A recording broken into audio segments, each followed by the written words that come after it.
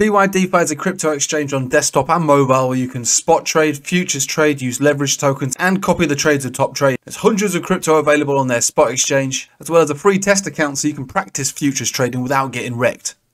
BYDFi. Hello everybody, welcome back. I'm going to have to make this a quick video because my chest is on fire.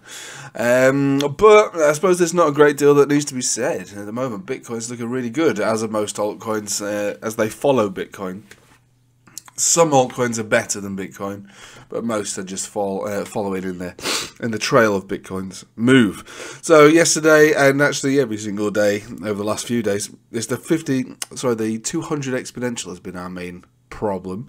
Bang, bang, bang, bang, and then this morning, way straight out above it, above the 10, above the 200 simple, and also this horizontal, which is 59,000. So the next major move for this is going to be taking us to around 60,004 or 500, which is also these horizontals over here. Hello. So that is your next major area of resistance, without having to draw another trend line in there that corresponds to all these candle bodies. It is exactly where the Bollinger Band itself is, the center range, and the 21 exponential. So that is the next destination if we continue with this move. And again, it's only small moves, isn't it, for Bitcoin? Let's face it. I mean, from this wick up to this wick right now is 11.5%. So I mean, it feels like a lot, but it's not at all. It's relatively small. The theory of the alt bounce, the alt run, not alt season, I should say, is becoming more and more apparent. We see something like this happening on VeChain, and VeChain's almost hit its death cross retest, which would bring it to a 35.5% move, really, from the bottom to the top. Now, we were talking on the Patreon last night, and if you want to join that, there's links in the description below. We should not change the goalpost for what altcoins are looking to do.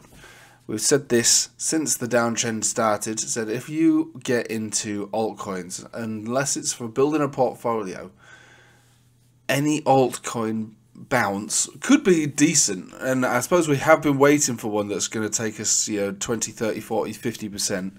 And will likely just be a death cross retest. So it's bearish. And so this is VeChain looking up to the 200 simple and exponential on the 4-hourly to begin with. 2.72 cents, and obviously if we were to extend that to a daily, we're looking for 3.2, 3.3 cents. Death cross retest, that's what it is, that's all it is. Same thing for anything that we see over here. SHIB, if you see that, 1846 on the 4-hourly. On the daily, there is no death cross, which makes it seem a little more interesting with the relatively good prospect that if you were to reclaim this area, like Bitcoin's doing at the moment, because that doesn't have a death cross, then it could power on through. It's just a theory. It's all very early days.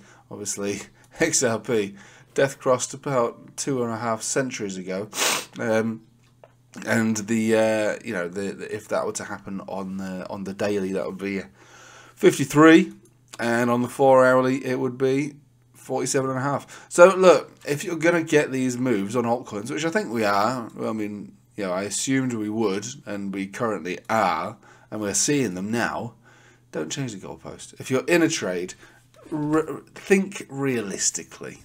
Right? Is it a trade or is it a hodl? There's two different strategies. I've got both, and the hodls stay. They don't care about hitting 200 exponentials on 4-hourlies. They don't care about that at all. It's a hodl. It's not a trade. But if it's a trade and you're coming up to a major resistance, especially one that was discussed prior to entering into the trade, one that was talked about as the exit point for the trade, when you come up to that exit point, you really got to think about exiting. Okay? So I'll leave it with you there. There's not much more to say. I need to nurse my body. It's wrecked. It's way more wrecked than the crypto market. That's the last time I'm going camping. I don't know what I've got, mad cow disease or bird flu or something, but it's not right. It's not normal. All right, so I'm going to leave with you there.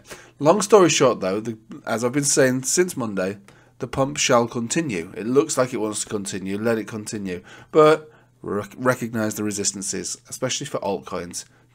Death cross retests. That's all we're looking for. Death cross retests, and they can be pretty nasty. Bitcoin hit its last death cross retest all the way over here at $67,000, which brought it all the way down to 53. So look, I mean, just recognize it for what it is. Respect the death cross. Don't get cheeky with the death cross. You know, look at VeChain. Respect the death cross. Hit the death cross. Chapow, all the way down. Yeah, it lost 45% since that death cross retest. Look, I'm just saying. Anyway, I'm going to leave it with you there. Nothing much more to say.